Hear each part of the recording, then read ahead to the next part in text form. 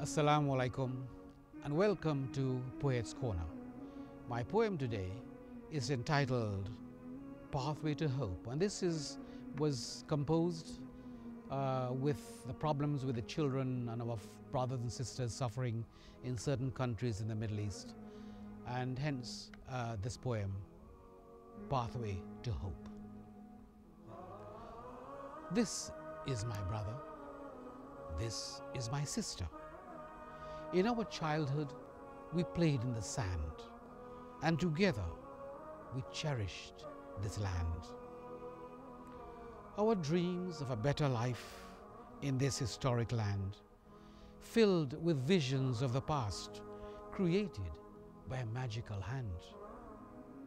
Childish etchings in the sand, engraving a destiny, walking in the footsteps of those sent by the Almighty. My brother, my sister, living in peace and harmony, sharing the gift of love and inner tranquility. Suddenly, there's a sound in the distance. Father falls to the ground in an instant. Mother rushes to his side, but he is no more. Mother trembles, tears down her cheeks, falls to the floor. The crowd gathers, sad-faced and awake to mourn. They shouted, "Get out of our land and return no more." I don't understand why this is not my land. For my ancestors were born here and interned beneath the sand.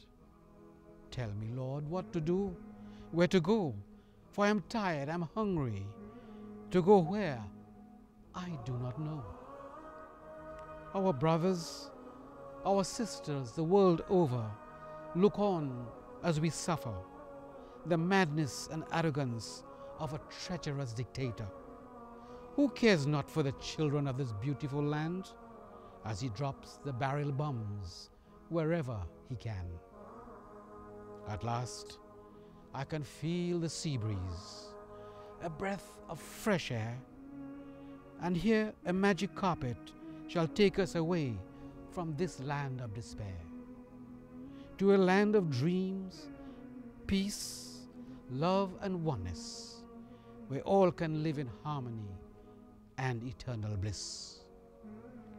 To achieve the goals of a wandering mind, to a future that is safe and where no one is left behind, where all mankind is equal to his ability, with tenderness of words, and where kindness occur daily, where the love for life is stored in the proverbial hearts of gold, all moving together as one people, one nation in a beautiful world.